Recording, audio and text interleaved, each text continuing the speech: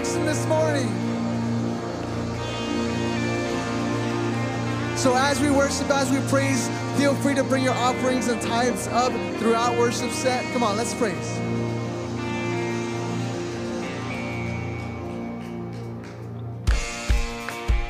Come on, let's celebrate resurrection, amen. Do you see what I see? Do you see what I see? I see lightning, I hear thunder. Something stirring 6 feet under. Dead things coming back to life again. I believe there's about to be another resurrection. Come on, say I see signs. I see signs and I see wonders. I see bursts of living color. Dead things coming back to life again. I believe there's about to be another resurrection. Come on, let's prophesy. Come alive. Come alive. Wake up, sleeper. He is risen. We are risen with him.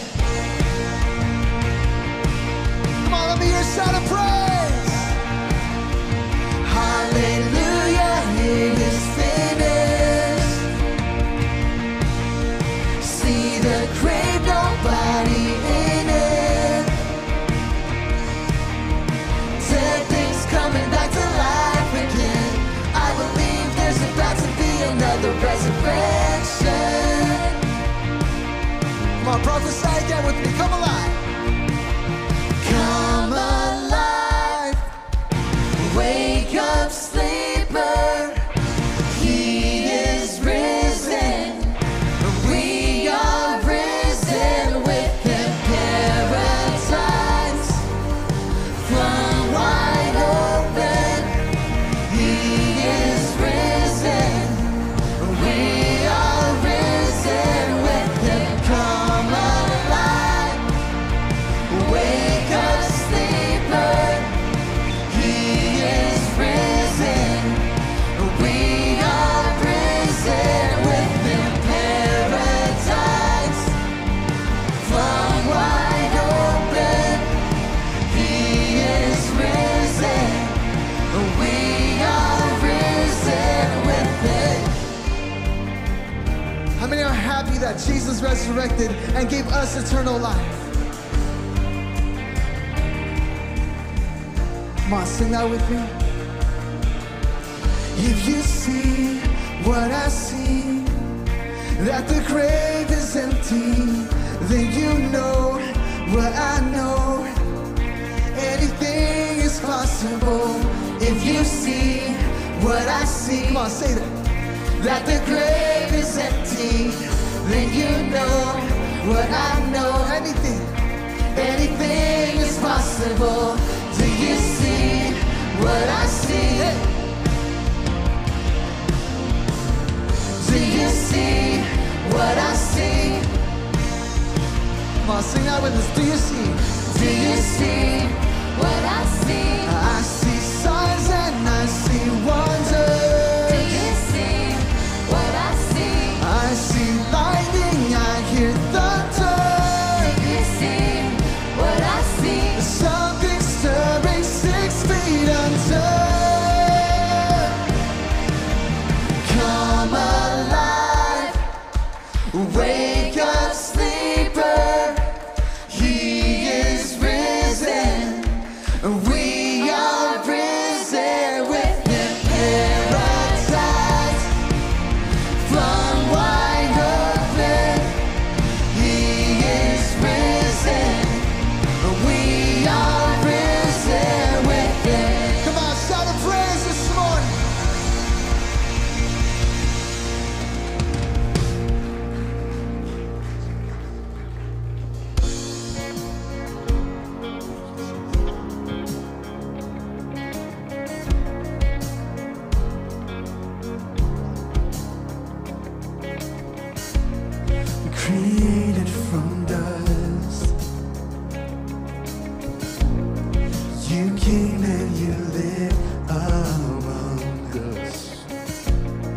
You took on our frame.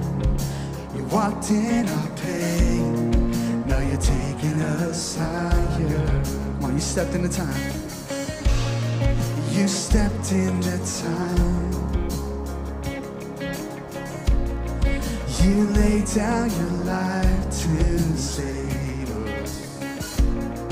You took all our shame. On the cross he was laid. Now you're taking us high. Come on, sing. We go from glory to glory to glory. We'll never be the same. We'll never be the same. We go from glory to glory to glory. And we're forever changed. We're forever changed. You call me a friend. Brought into your endless kingdom. By the blood I was made, no longer a slave. And now you're taking us higher. We go from glory to glory to glory.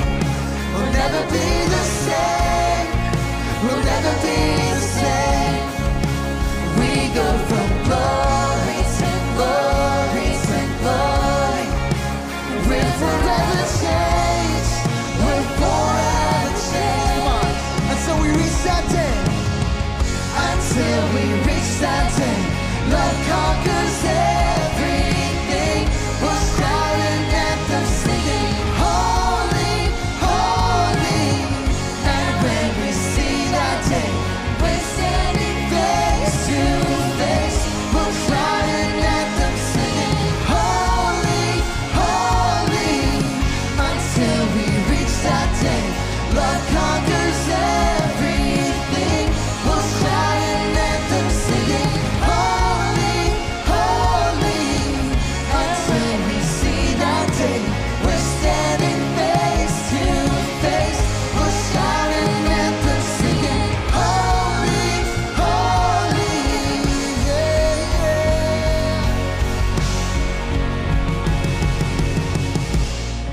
You took on the cream, so not even death can shake us. Yeah. The victor has won, and heaven has come. Now you're taking us higher. Come on, prophesy, church. And now you're taking us higher. We go from glory to glory to glory.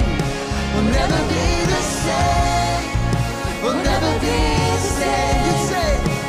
You take us higher and higher and higher. We're forever changed.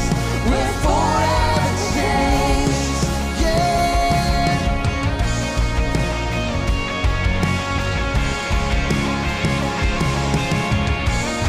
Yeah, you're lifting us higher.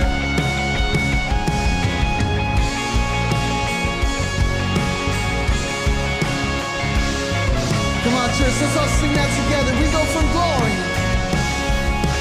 We go from glory to glory to glory. We'll never be the same. We'll never be the same. 'Cause you take us higher and higher and higher. We're forever changed. We're forever changed. We go from glory to glory to glory. We go from glory to glory to glory. You take us higher and higher and higher. We're forever changed. We're forever changed.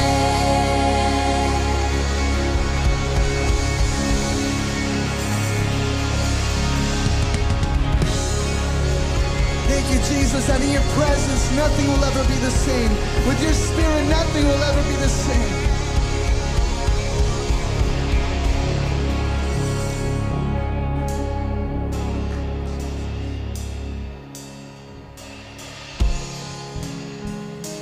you, Jesus, for resurrection. Thank you, Jesus.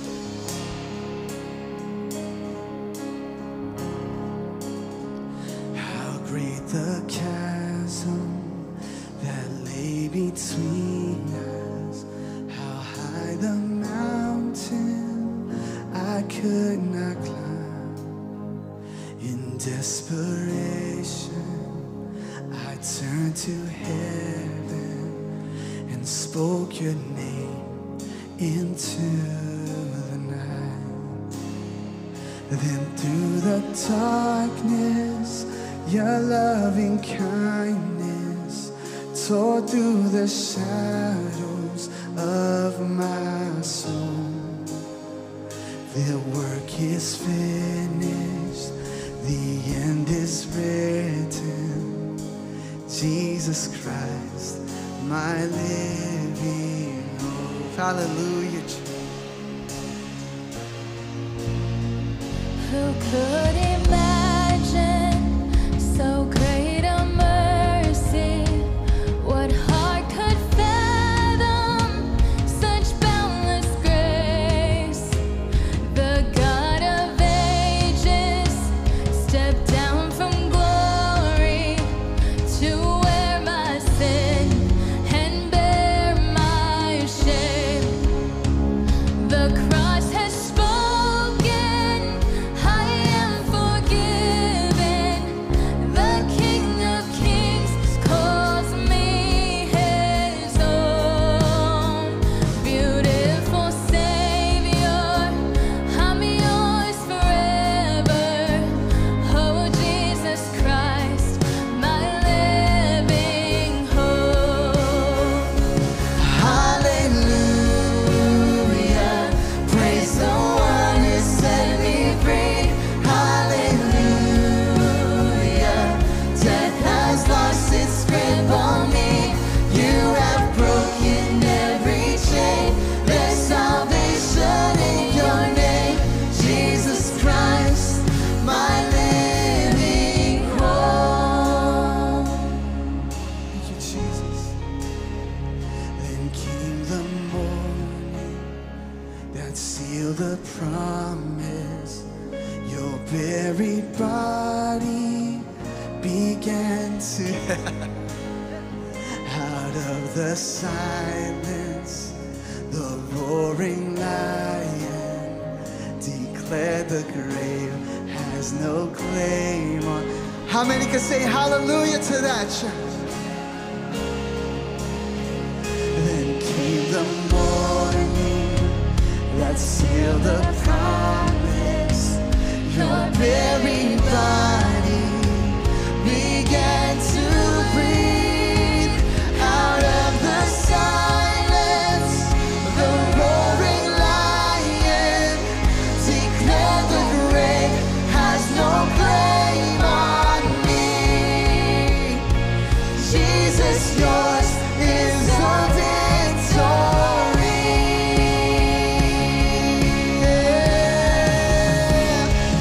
Hallelujah.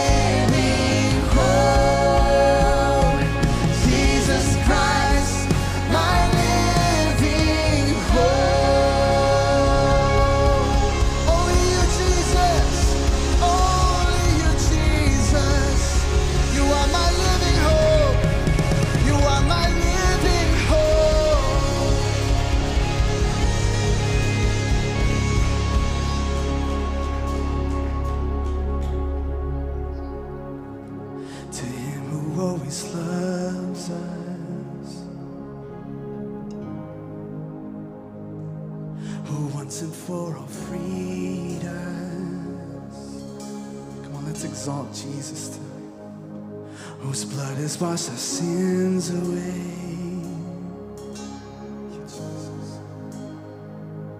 And brought us into light of day. To him be the glory. Come on, every voice exalting the Lord. To him be the power. To him be all majesty and all dominion forever. You deserve it all, Jesus. Oh, praise the ever-living one, the one who was and is to come. The firstborn from among the dead,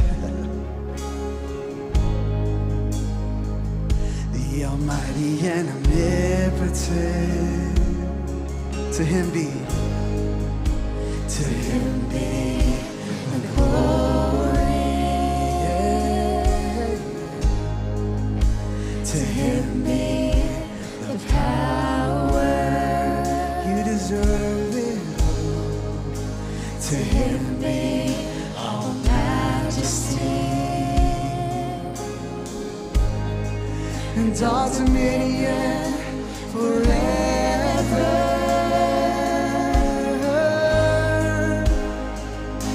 Oh, see him coming with the clouds.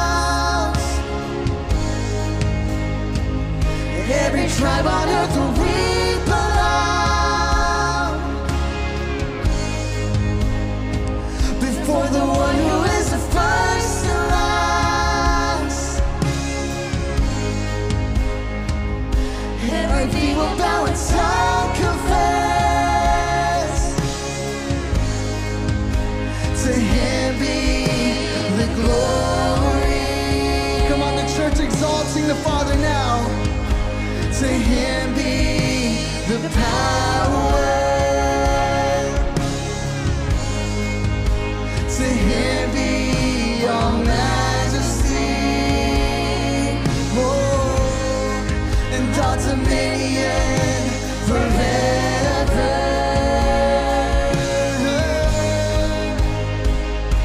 Oh, praise the ever-living one,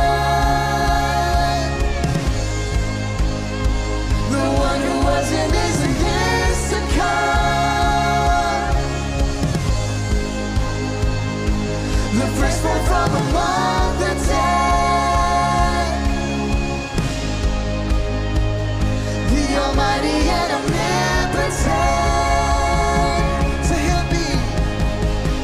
To him be the glory. To him be the power. To him be all majesty and all dominion forever. Thank you, Jesus. Forever. All glory to your name, Father. All glory. Forever. 'Cause you deserve the highest praise. Forever. Oh, it's yours, we're yours forever. Church, let's sing that chorus one more time corporately. To him be the glory. To him be the power. To him be all majesty, yeah, and all dominion forever.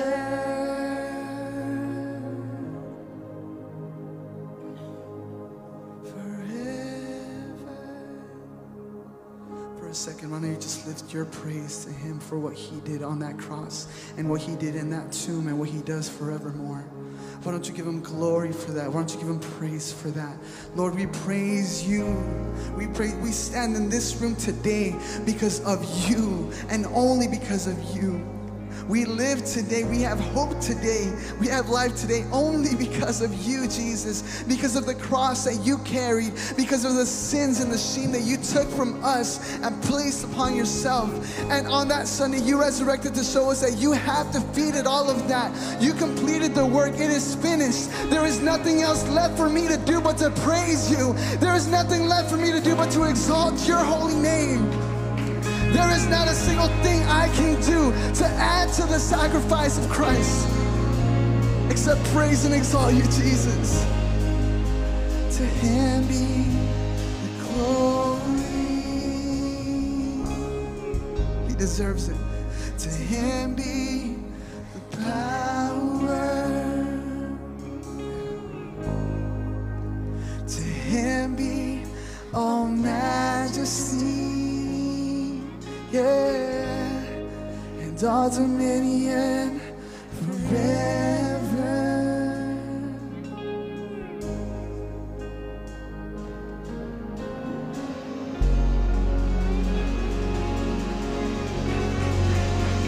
Come on.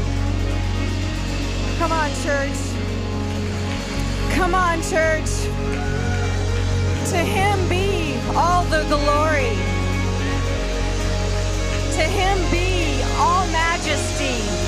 To him be all the power and all dominion forever and ever and ever. Amen.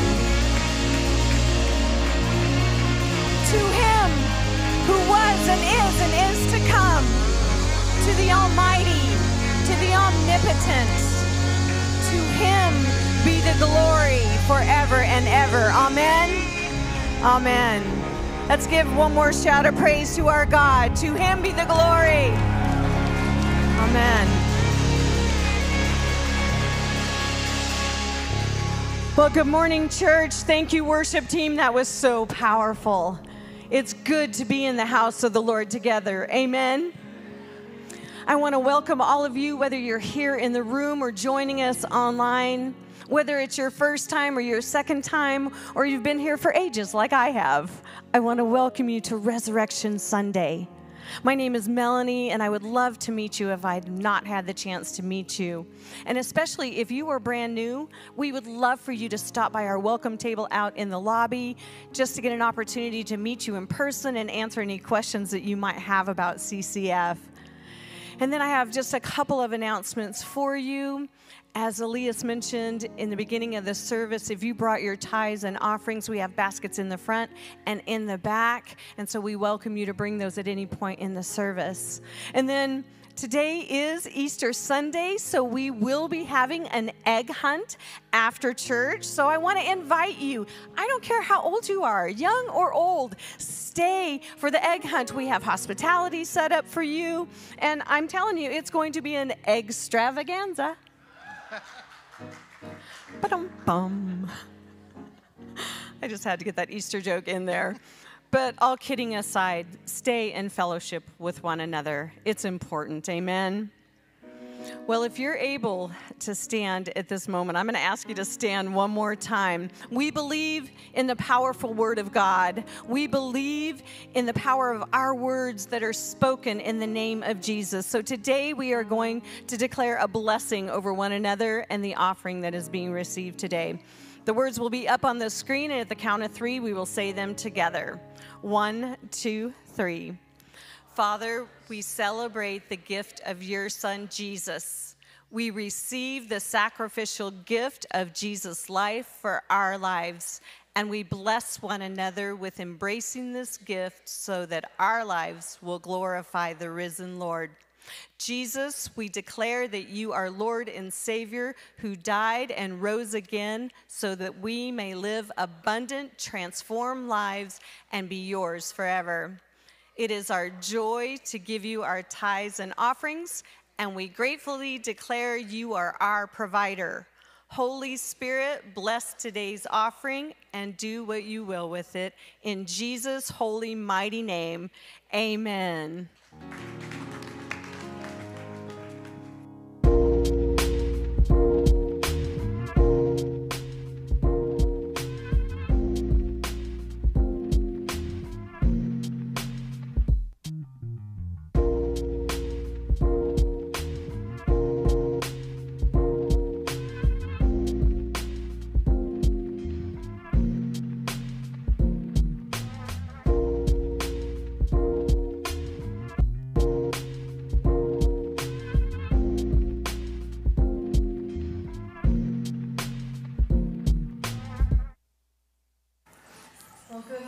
Good morning to everyone in the room. Good morning to everyone online.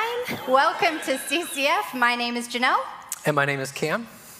And we are so glad that you are here today. We are part of the pastoral team here at CCF, and we are honored to celebrate Easter Sunday, Resurrection Sunday with all of you. Amen. Amen. We want to try something here. He is risen? He is risen.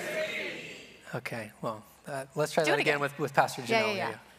Maybe an Australian accent will change I think things. that'll help it, yeah. He is risen. He is risen. Yeah, it was definitely the Australian accent, that's for sure.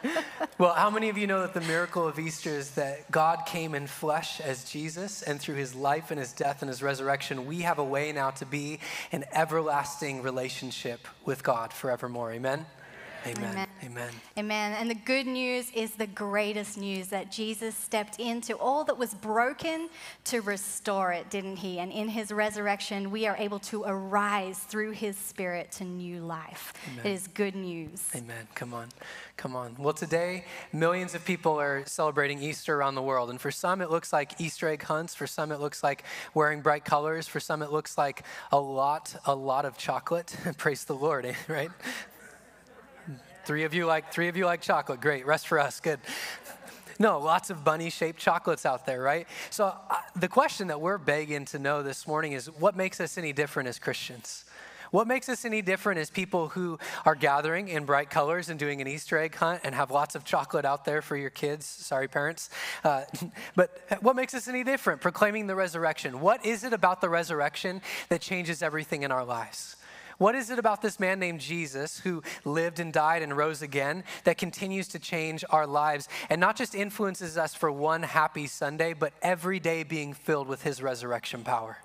What is the thing about this man that encourages us and empowers us that when you go to work tomorrow morning, his resurrection power is still at work in your life?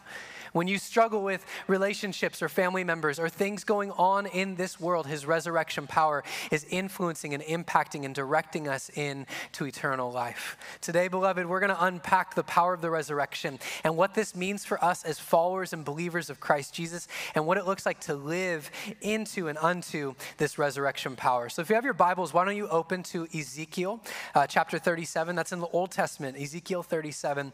And that's where we're going to be at this morning. As you turn there, I have a question for the room. By a show of hands, how many of you have ever experienced when all hope was lost moments in your life? Anybody?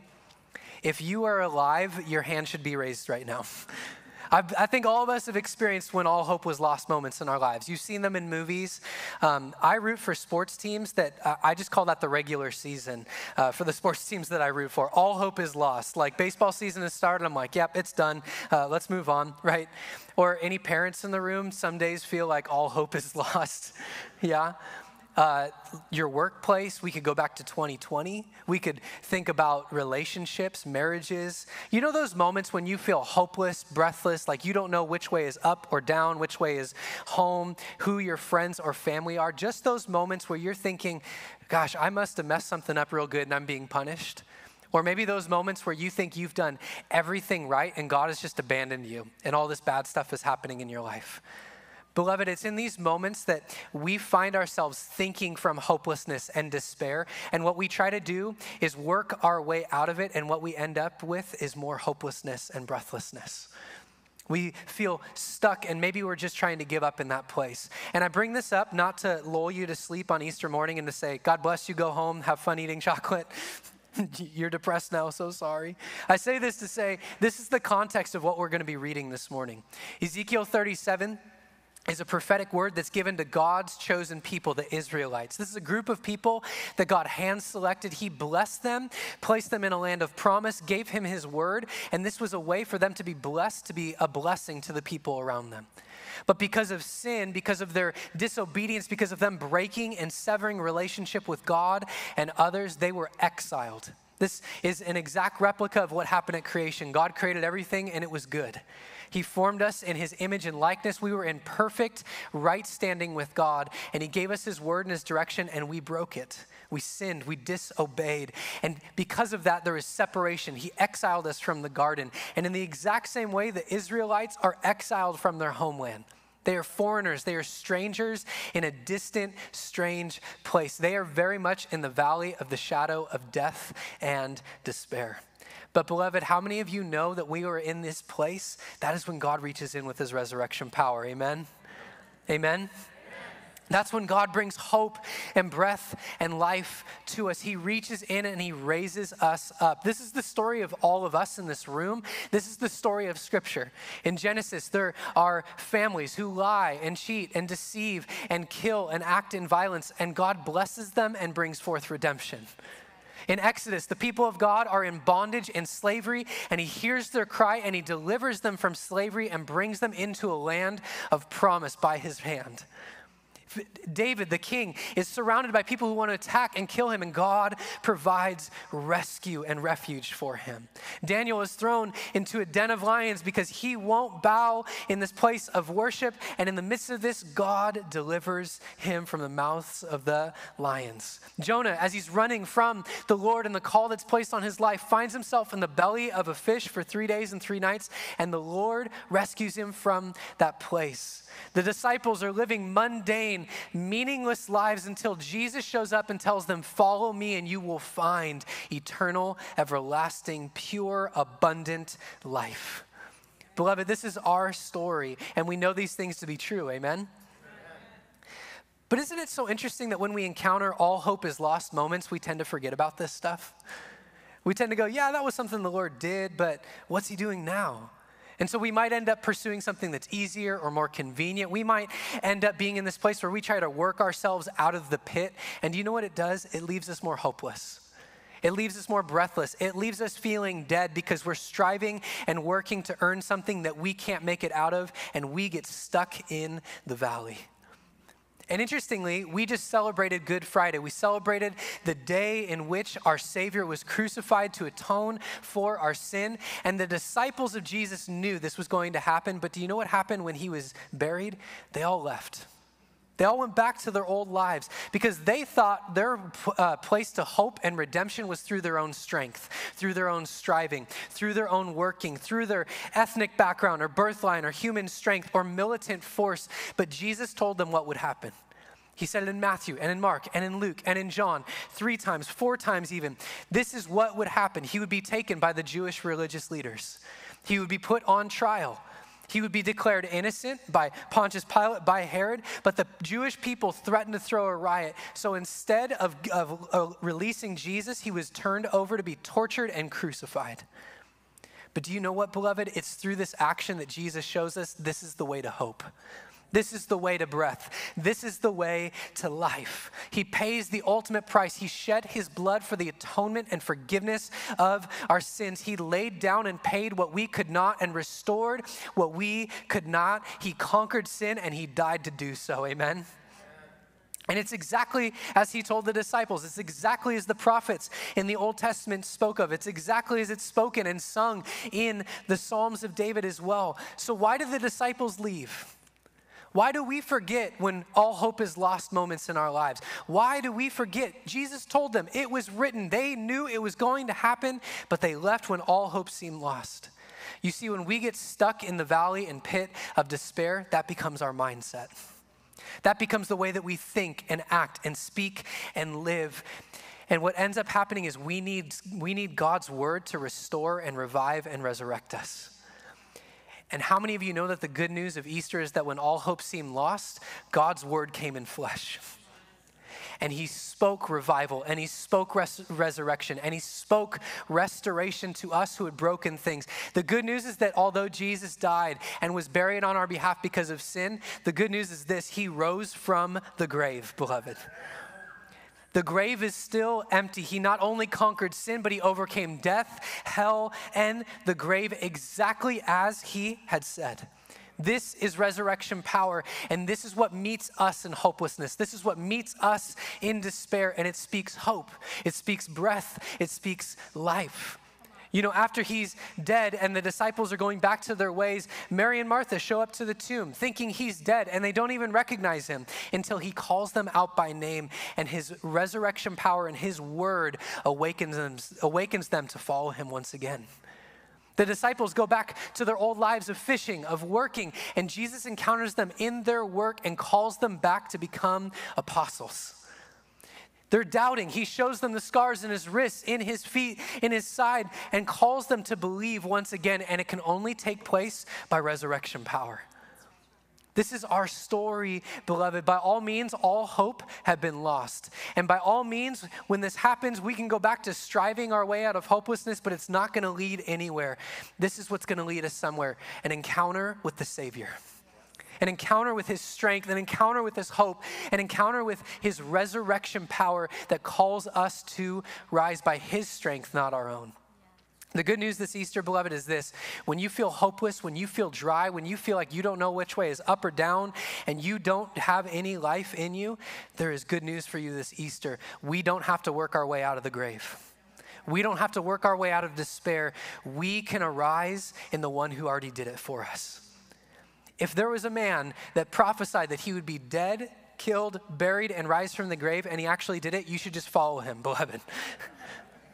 And he's got good news for you this morning. If you feel hopeless, if you feel like there's no breath in your lungs, if you feel lifeless, there is resurrection power for you today. So we want to encourage you this morning to embrace the good news of Easter. You can arise in the Savior's strength today. You can arise in the Savior's strength, not your own. Amen? So because this is God's word, because it calls us to action, I'd love for us to stand to our feet one more time this morning as we read from the word of the Lord. Ezekiel 37, verses 1 through 14 says this: "The hand of the Lord was on me, and he brought me out by the Spirit of the Lord and set me in the middle of a valley. It was full of bones. He led me back and forth among them, and I saw a great many bones on the floor of the valley, bones that were very dry. He asked me, 'Son of man, can these bones live?' I said, 'Sovereign Lord, you alone know.' Then he said to me, 'Prophesy to these bones and say to them, dry bones, hear the word of the Lord. This is what the sovereign Lord says to these bones: I will make breath enter you, and you will come to life.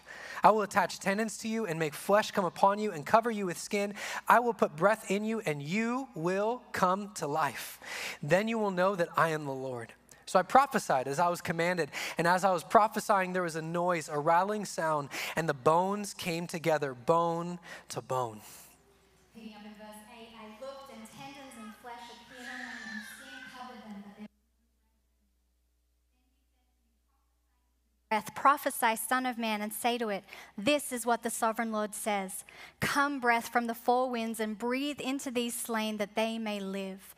So I prophesied as he commanded me, and breath entered them. They came to life and stood on their feet, a vast army. Then he said to me, Son of man, these bones are the people of Israel. They say, our bones are dried up, our hope is gone, and we are cut off. Therefore prophesy and say to them, this is what the sovereign Lord says: My people, I am going to open your graves and bring you up from them. I will bring you back to the land of Israel. Then my people will know that I am the Lord when I open your graves and bring you up from them. Let's read verse 14 together. I will put my spirit in you, and you will live. I will settle you in your own land. Then you will know that I, the Lord, have spoken, and I have done it, declares the Lord. Amen. Stay standing and let's pray together. Father God, thank you for your word, for the gift of your word in our life. Thank you that you became word and flesh and dwelt among us. God, we pray that in these moments ahead, that every word within your word would go into our lives and not return void. Holy Spirit, we pray that you would illuminate the places in our life that still need your touch, your breath, your life, your resurrection power. God, we thank you that today is a day that we can celebrate, but even more than that, we thank you that we celebrate every day that you came, you died, you rose again, simply to know us and love us and set us free. We thank you for the gift of gathering as your people on this Resurrection Sunday. So we give you this time. We give you our lives. We open up our hearts and our hands and our minds to you and say, have your way in this place. In Jesus' name. And everyone says, amen, amen. You may be seated, and as you do, turn to someone and say, dem bones, dem dry bones. So how many of you in the room or maybe watching online have ever said something along the lines of, I give up? And I see a few hands. How about, I can't do this? Or this will be the end of me? Or the generation today just says, I can't. I just can't. I've heard that a lot of times from my children. There are words and phrases that we use to kind of encapsulate how we feel, what our experience is. And I said all of those and more earlier this week when my husband and I started at a new gym. I can't do this. I give up. This will be the end of me. There are parts of my legs that still hurt, not from my workout that happened yesterday or Friday or Thursday, but Monday last week. I am so sad there are stairs to get up here today. But as Pastor Cam shared, that in this passage, the people of Israel were in a bad place again. And the phrase that we read from them as part of chapter 37 was a common statement at that time. Our bones are dried up, our hope is gone, we are cut off. It described what they were experiencing. It described how they felt. But more than that, it described what they believed. It was their phrase. But God had a plan. He always has a plan. And let me tell you, our God is not afraid of dead things, is he? In fact, those parts of our life and our story where it feels like something has died and it is hopeless and it is dried up, that's where the Spirit of God does his most miraculous work. Wouldn't you agree? 2 Corinthians conveys that even when we are at our weakness, not only is he still strong, but his strength shows up for us. And so for our first point today, we want you to know that no matter what you are facing or navigating, no matter what you are in the midst of or wrestling with right now, no matter what you might be recovering from, when you choose to arise in the Savior's strength, your hope is refreshed. The Spirit of God took the prophet Ezekiel to this place, to this valley of dry bones, not simply to show him what was, but to show him what could be. The passage says that the Lord walked Ezekiel back and forth through the bones, but he didn't leave him there, did he? That's what the enemy does. He loves to walk us past our failures and say, look what happened, look what you did. But God walks us past and says, even that I can overcome. Even that I can redeem. Even when we walk through the valley of the shadow of death, Psalm 23 tells us we are not alone. He is with us there. We fear no evil. Isn't that right? You can trust that the hand of God will only lead you to places with the intention of life and breakthrough. He led Ezekiel into this valley and then through this valley and out of this valley. He led Jesus into the desert, through the desert, and out of the desert. So, beloved, in whatever God is leading you into, through, or out of right now, you can trust that it's with the purpose of seeing that your hope is refreshed. It's what he does for us when we find ourselves in places that feel dry and hopeless, even disjointed and disconnected like the bones of this valley. And you might be asking the question, but why? How? This is so unfair. Why do we find ourselves in this place of hopelessness? Quite simply, the answer to that is always sin. God created Israel to be his people, to be a great nation, but through their choices, they broke themselves apart. They were unified, but they became disjointed through sin. God's design, his very plan for creation for Israel, for you, and for me was extremely good. Genesis tells us that. They had it good, right? They had everything they needed. They were in covenant relationship with each other, but more importantly, with a good God. But they chose sin. We choose sin. And the consequence of sin always leads to a place that is dry, disconnected, and without hope. It always leads to a place that is far from God. If you find yourself in that place today, that place of hopelessness or despair, it's always a result of sin. And maybe it's a sinful choice that you have made or continue to make that have you there. To be honest, the pain in my legs is part of righting wrong choices that I made. Over a season of time, months, maybe years, I would go home after a long day and be like, Netflix will solve my woes. That bowl of cereal, which always tastes better at night, will make me feel good. When God was saying, get in my word, get outside, let me refresh you and bring you hope. Let me pour life and joy into you. Those things will only add heaviness and despair. Maybe you are being impacted by the result of someone else's choices. Either way, we were never created for death or decay, but for life. So in every place where hope is dry, it can be traced back to being a result of sin. That sounds like bad news, doesn't it?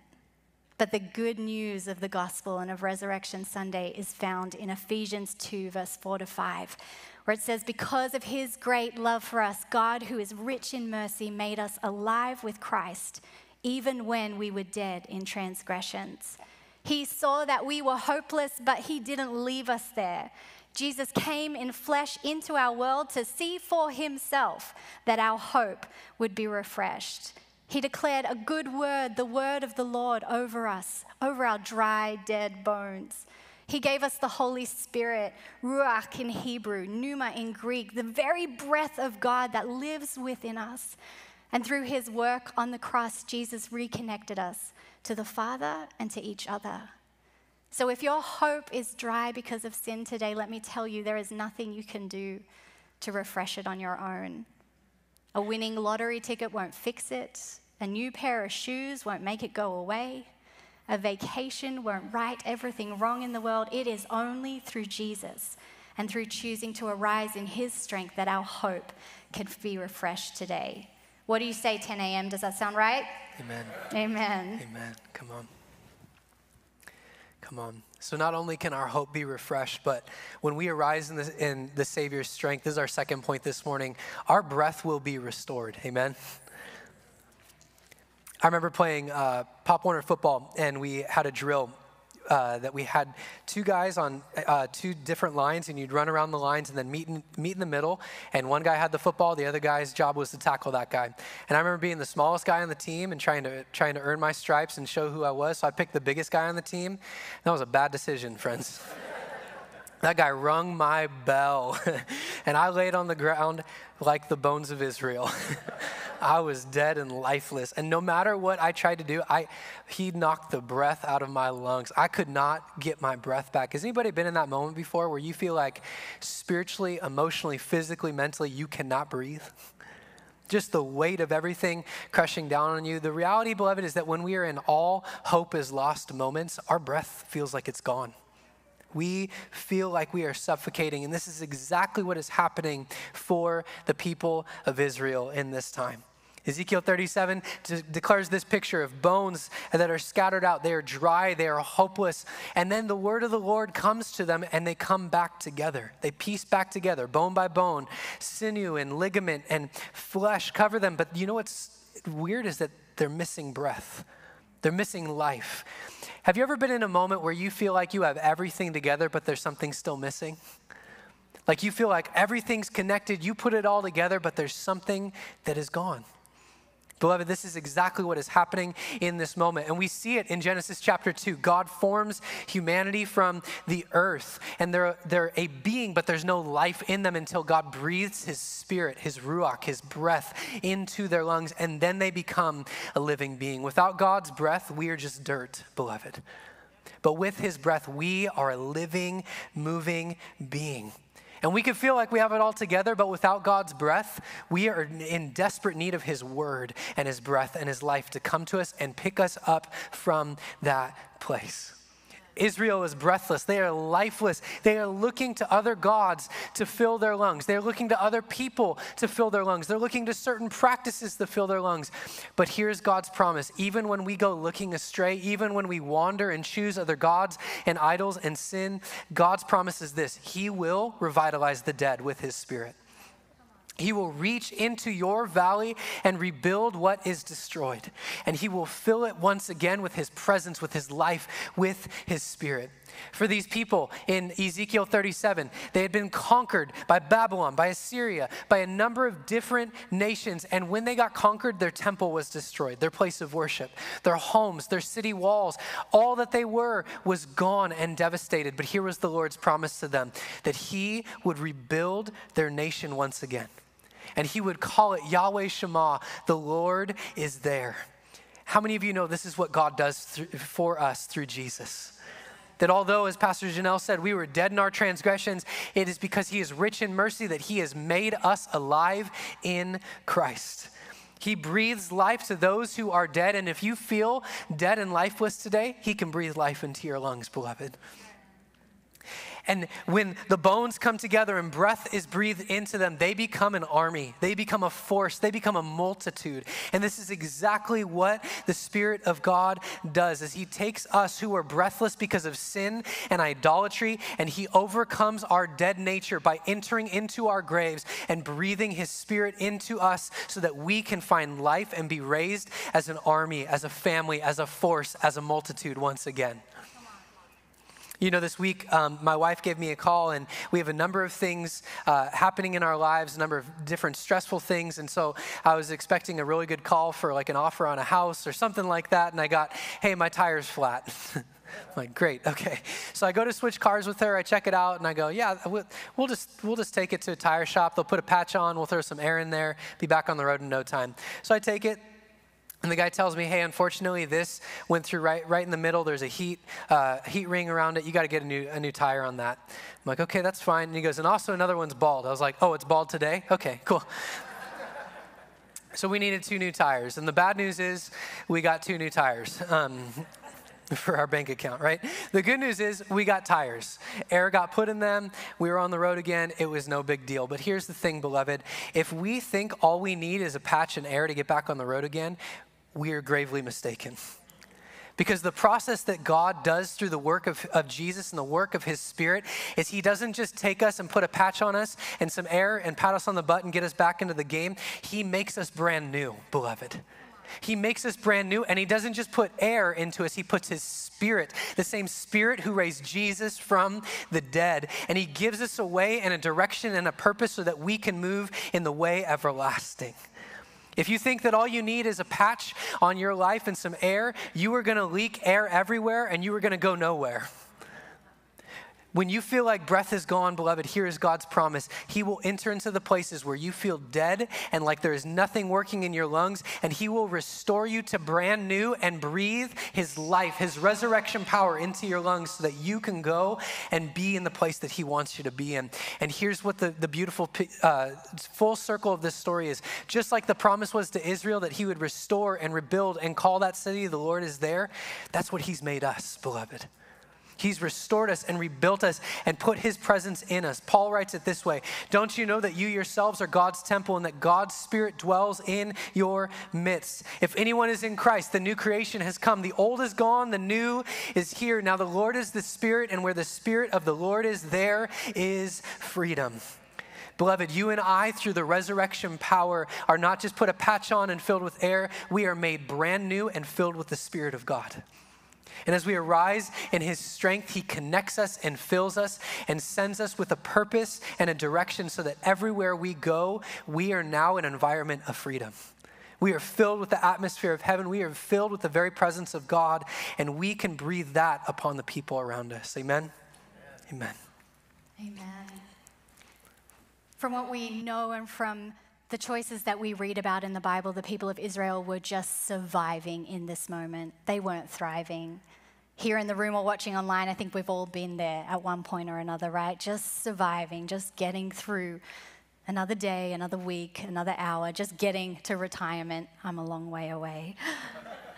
But unlike God who leads us and never leaves us, sin ultimately leads us to a place where we are left far from God, hopeless, breathless, and diminished. Remember their phrase, our bones are dried up, our hope is gone, we are cut off. When God tells Ezekiel that the bones of the vision represent the people of Israel, God isn't agreeing with this declaration over themselves. He's simply agreeing with what the effects of sin have been. Sin always equals death, but God is never content to leave us in a place of death, even if it's where we have chosen to go or to be or to stay. Instead, just like these bones, the Lord declares promises of life over us, and he fulfills every single one of those promises in Jesus. So our third point for this morning is that when you choose to arise in the Savior's strength, your life, just like his, is resurrected. And in this passage, the parallels to the good news of the gospel are amazing. Can you see them? From verse 12 to 14, God promises that he will call them his people. He will open their graves. He will put his spirit within them. He will cause them to live, and he will settle them in their own land. Jesus fulfills every one of these promises. He comes to all who are hopeless and breathless, diminished and far from God because of sin.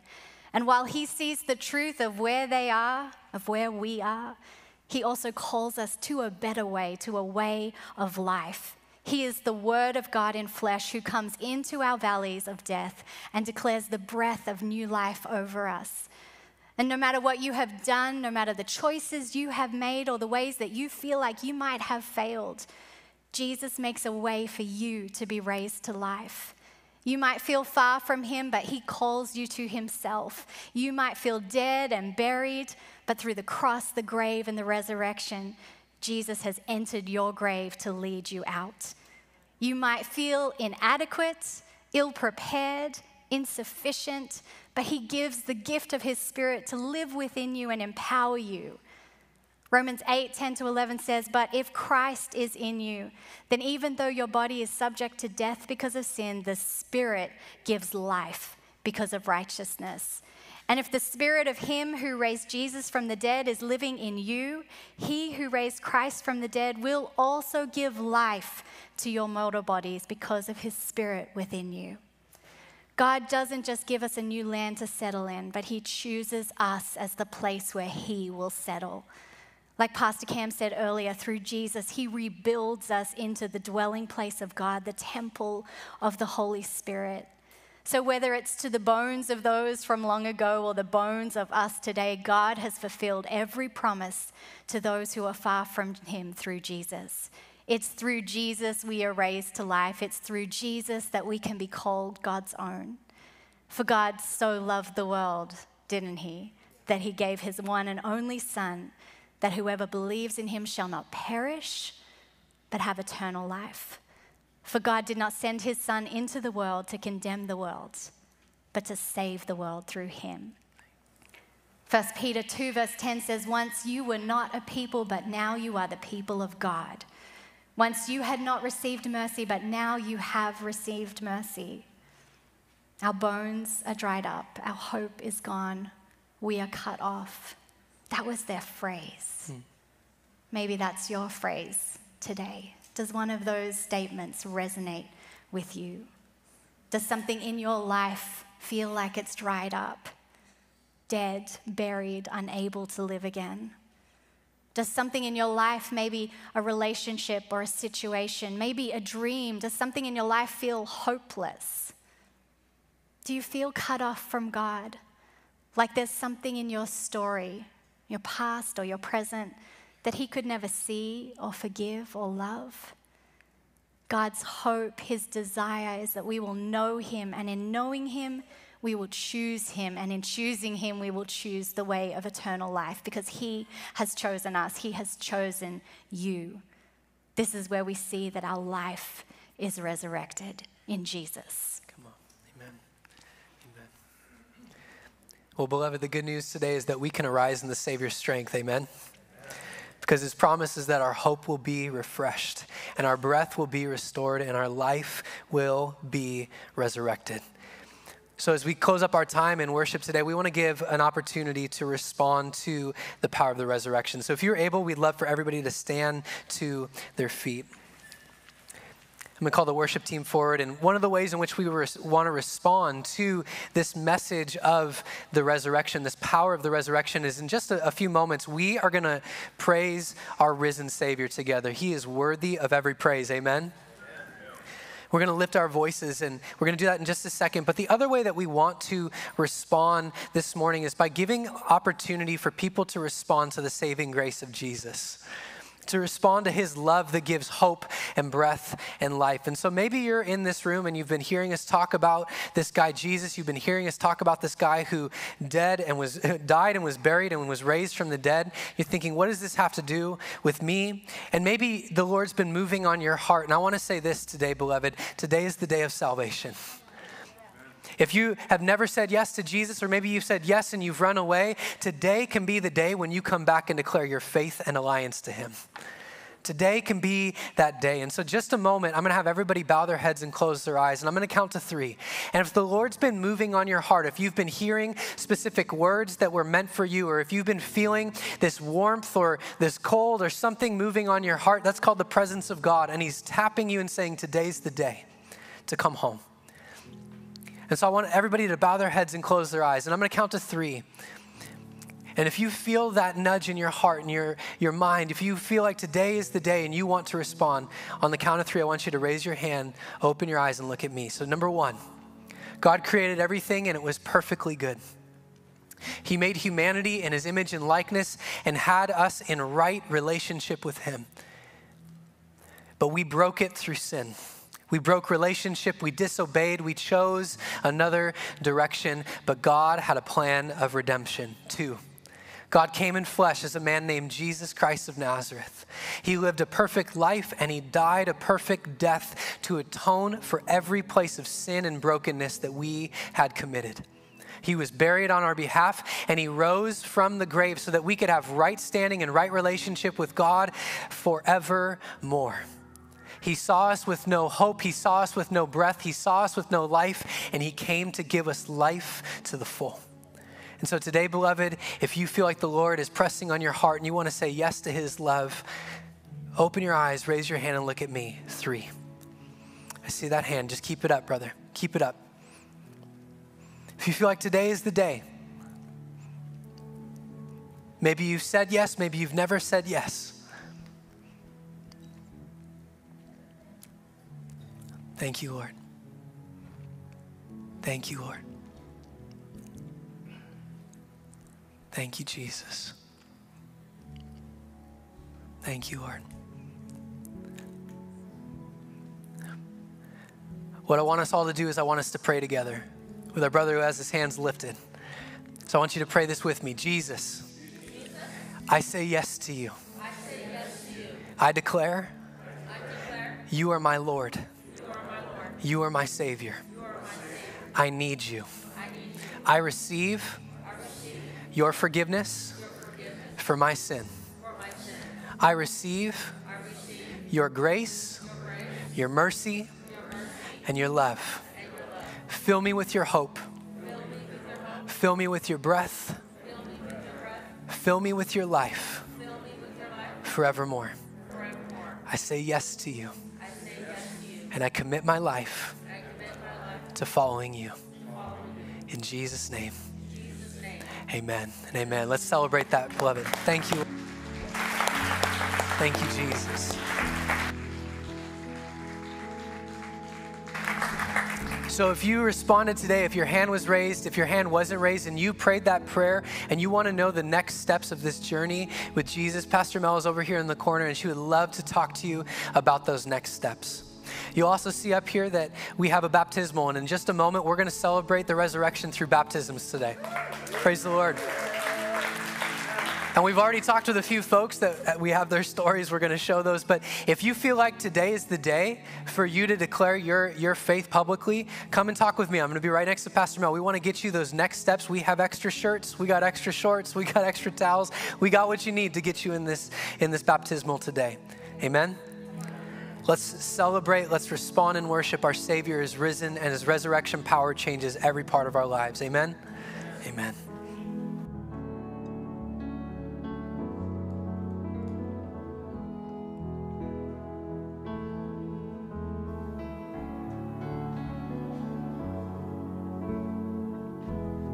Sing with me, church. You give life, you are love, you bring light to the darkness, you give hope, you restore every heart that is broken. Great are you, Lord. It's your breath in our lungs, so we pour out our praise. We pour out our praise. It's your breath in our lungs, so we pour out our praise to you only. It's your breath in our lungs, so we pour out our praise. We pour out our praise. It's your breath in our lungs, so we pour out our praise to you only. And so the earth will shout your praise, our hearts will cry, and these bones will sing. Great are you, Lord. Come on, every voice now. All the earth will shout your praise, our hearts will cry, these bones will sing. Great are you, Lord. All the earth. And all the earth will shout your praise, our hearts will cry, these bones will sing. Great are you, Lord.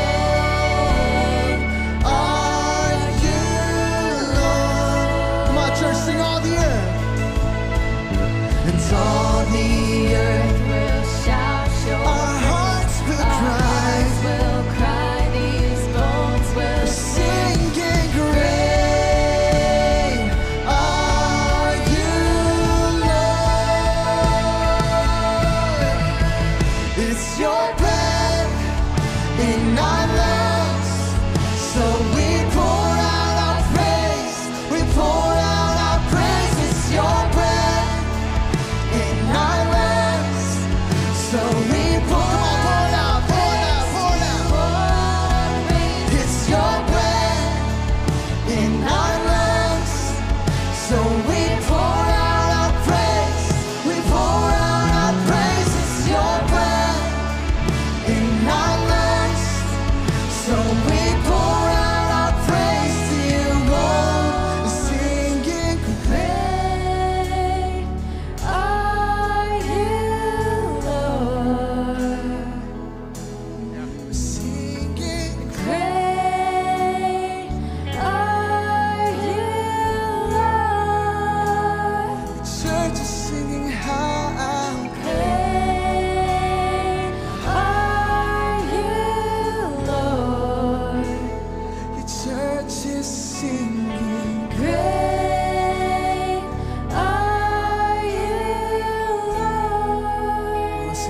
One more time.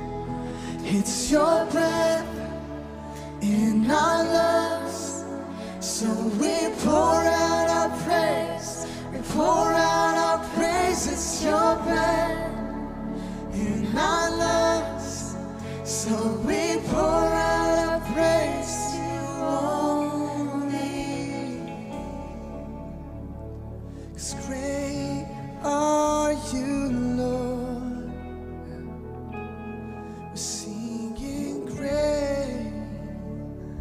Great are you, Lord. Yes, yeah. Great is the Lord of God, maker of heaven and earth, defender of the weak, conqueror of the grave. Great is the Lord. Just just lift your voice for a minute, church, and say, great are you, Lord. Great are you, Lord, in my life. Great are you, Lord, in every circumstance. Great are you, Lord. We love you, Lord God.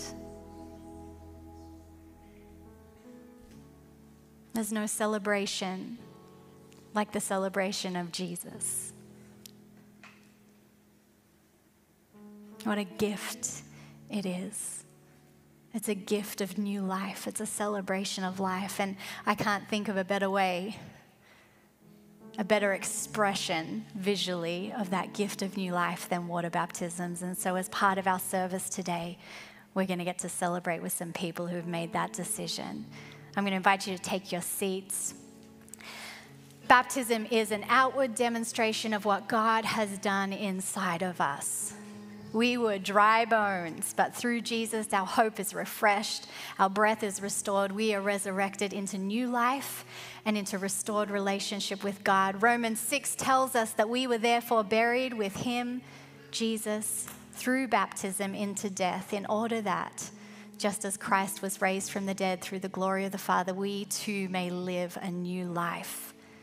Just like Jesus was crucified on the cross and buried in the tomb, the symbolism of baptism is that we choose to believe that when we confess our sins and declare Jesus as Lord of our life, our old sinful self has died, is buried, and it stays there. It doesn't follow us out, does it? So as we go into the water, we believe that it declares we've been raised to new life in the power of Jesus. No matter what our story has looked like up until this point, this is where we choose to arise in Jesus. And today we are so excited to celebrate two of our friends, Jeremy and Kamoza, who are making this decision today. So Jeremy, I'm going to ask you to get ready in the baptismal, and we're going to point our eyes to the screen and hear a little bit more about his story, his journey to get to this place today. Point your eyes to the screen. My testimony is that whenever, I was going to church, because I'm going to church for just about my whole life, especially here.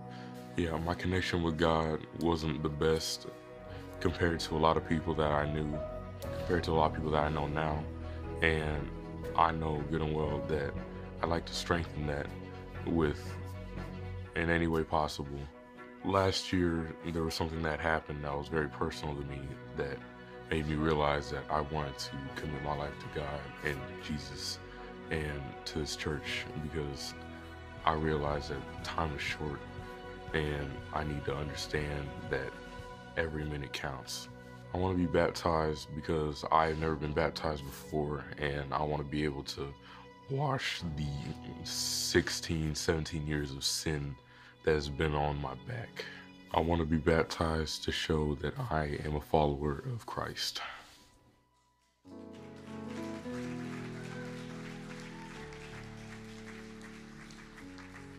Jeremy, you have literally grown up in CCF, and I know there are numerous adults in this congregation who have watched and walked alongside of you, and you are such a testament to growth and development and incredible love of God. And it has just been an honor to watch your journey, my friend. Such an honor. So I'm going to ask you a couple of questions before we baptize you, all right?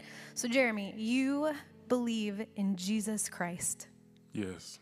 Do you believe that Jesus died for our sins, was buried for 3 days, and then rose from the grave? Yes. And do you believe that he conquered it all? Yes. Amen, my friend. Amen. All right. Whoa. We are going to do this. All right. So you can plug your nose if you want. Here you go. Hold your arm like this. I need this. So Jeremy, it is our honor to baptize you now in the name of the Father and the Son and the Holy Spirit.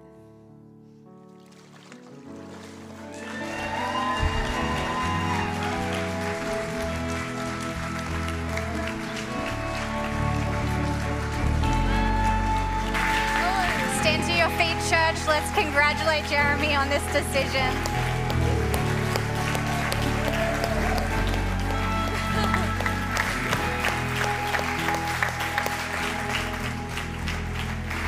it is amazing to see what God has been doing in the life of this young man. So as Pastor Cam shared earlier, if that's stirring something in your heart right now, we have everything you need to jump in the waters today. But I'm going to invite another friend, Camoza, to join us up here in the baptismal. Welcome him.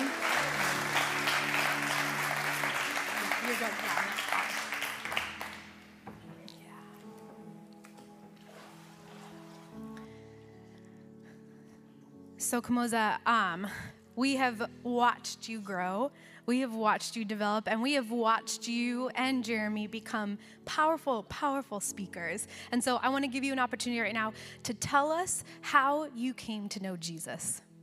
So I've been going to church my whole life, and like the pandemic kind of changed that. I wasn't going to church as much. I wasn't as focused on bettering my relationship.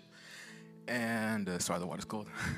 The past year, I've really gotten involved in church. Thank you to everybody who donated to the Colorado trip, because that's really what got me going to church more, like trying to better my relationship. I'd like to thank Aaron and everybody involved in the church, because I'm doing sound now with Jeremy and everybody. And it's kind of just been like, I'm really involved now. Also, my birthday was last week, and I turned 18, so now I feel like it's a good time to do it. And I'm just really appreciative of everybody who got me to this point, and I'm ready to be baptized.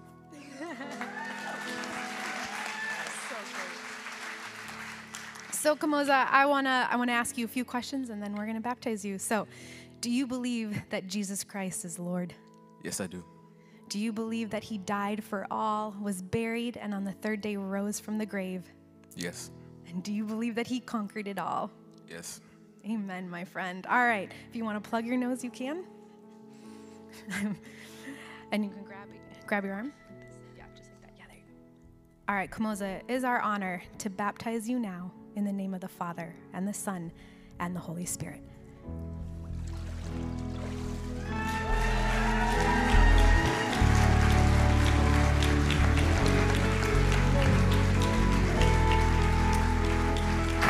Come on, church. You know the drill. Let's cheer.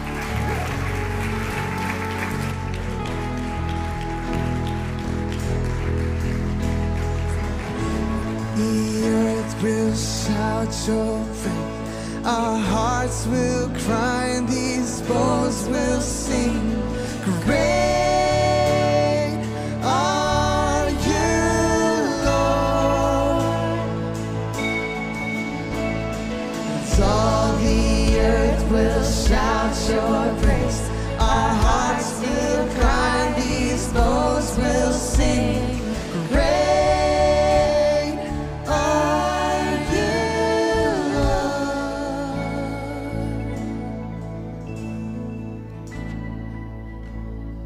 That we are going to celebrate this morning. Rachel is going to join us in the baptismal. Thank you.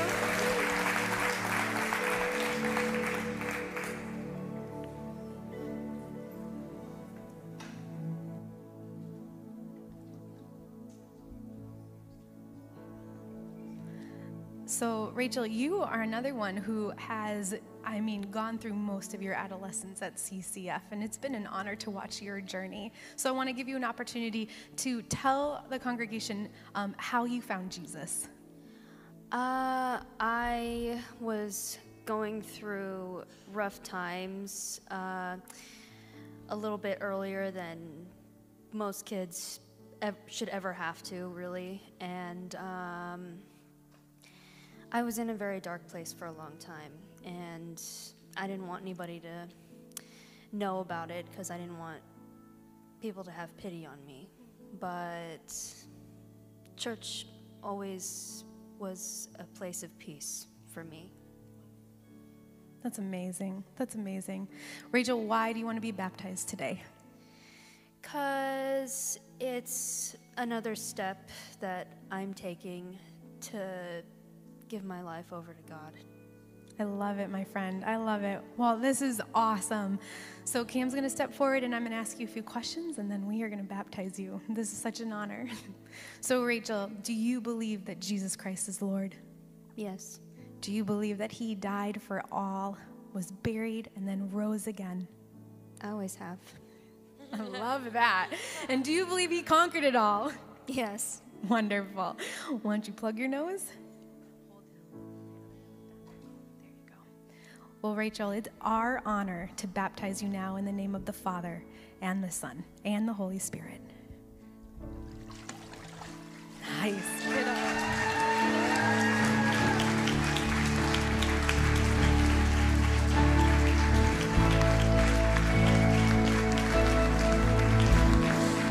All the earth will shout your praise. Our hearts will cry and these bones will sing. Great are you, Lord. All the earth will shout your praise. Our hearts will cry and these bones will sing. Great.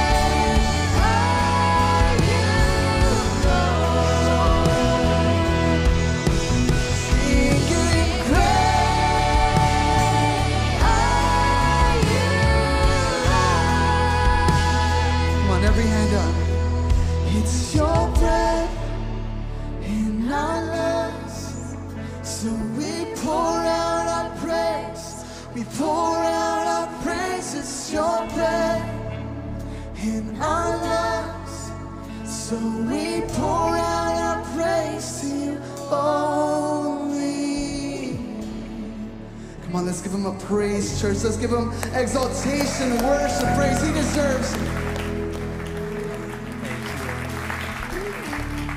Thank you, Jesus. Well, he is risen. Amen. Amen. You can arise in the Savior's strength today. There is hope, there is breath, there is life for each one of us. We give praise to the Lord for the baptisms today and the decisions made today. As we conclude our time, we'd love for you to stand to your feet and extend your hands in a posture of receiving as we declare a benediction today from 1 Corinthians 15. Christ has indeed been raised from the dead, beloved. The first fruits of those who have fallen asleep, for since death came through a man, the resurrection of the dead also comes through a man. For as in Adam all die, so in Christ all will be made alive. Where, O death, then, is your victory? Where, O death, is your sting? The sting of death is sin, and the power of sin is the law. But thanks be to God. Yes. Say thanks be to God, church. Thanks be to God. He gives us through the victory through our Lord Jesus Christ, our King and our Savior forevermore. In Jesus' name, amen. Amen. Happy Easter, everybody.